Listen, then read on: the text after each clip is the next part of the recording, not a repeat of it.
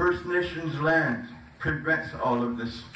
You are killing my Earth Mother with what you are doing in the name of financial gain.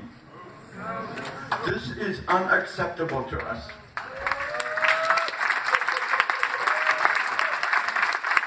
We back our brothers in North Dakota with their problems in that pipeline. It is time for we, the First Nations people down here, to take a stand to stop such desecrations. And as veterans, this is a high priority. Where are our leaders?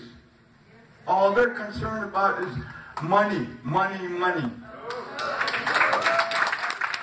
Where are my leaders? This is the same old story.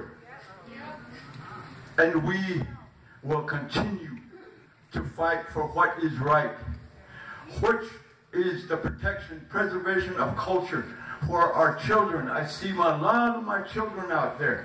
This is for them, so life can go on. Yeah, go that. It's a question. Yeah, go that. So this is in we can achieve these things.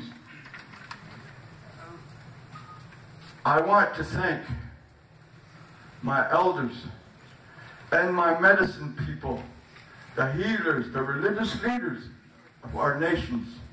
This is who I speak for. I want to thank you